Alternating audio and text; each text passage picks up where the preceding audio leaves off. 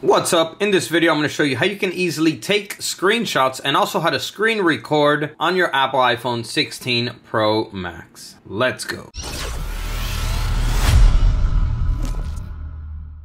Welcome back to the video. My name's Sergio, and in this channel, I make life-saving tech videos. So if you're new here, go ahead and subscribe and hit the bell while you're down there. All right, with that said, let's get right to it. So to take screenshots is super simple. Let's say you're somewhere in the Safari and you want to take a screenshot of what you're seeing. All you have to do is press and release the power lock button and the volume up button at the same time. Okay, so just press it quickly and release it. It's going to take the screenshot. If you select it down here, you can edit the screenshot. You can write things on it. You can crop it, and you can edit it with any of the tools down here. Okay, once you're ready to save it, hit done and select save to photos. Okay, and your screenshot will be saved here in your Photos app. As you can see, the screenshot is right here.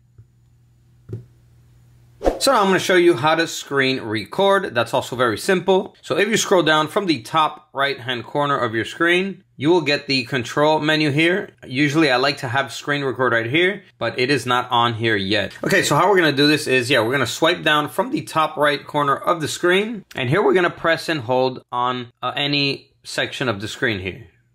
Okay, it's going to give us these options here. We can select add a control, and then here we will see screen recording. Okay, we're just going to select it, screen recording. Now it's going to be added on the control menu here. So now every time that we swipe down from the corner of the screen, we will have the screen record option. So if we select it, it's going to give us a 3-second countdown, and now it's recording everything on the screen. So if you want to record text messages, phone calls, something on the Safari, pretty much anything on your phone, it will screen record it. Once you're ready to stop recording, you're going to hit the red dot up here and select the red square.